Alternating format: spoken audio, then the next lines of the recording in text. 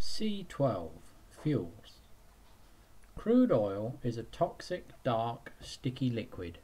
It is a mixture that can be separated into more useful parts at an oil refinery by a process called fractional distillation. You can find out more about fractional distillation in the section called Sorting Out. Fuels are any materials that are burned in order to release energy.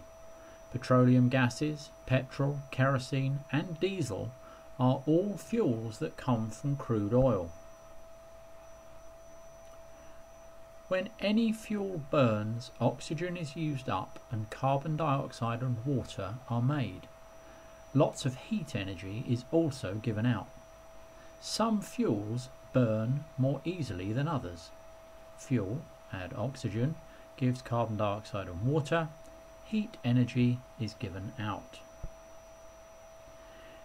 The energy that we use for heating, transport and making electricity in power stations often comes from fuels that we burn. If fuels are burned and not enough oxygen is present, then carbon monoxide can be made instead of carbon dioxide. Carbon monoxide is a poisonous, colourless gas with no smell. If gas boilers in homes are not properly maintained, then carbon monoxide can be produced. It is for this reason that many people now have carbon monoxide detectors in their homes. Different fuels are used for different jobs.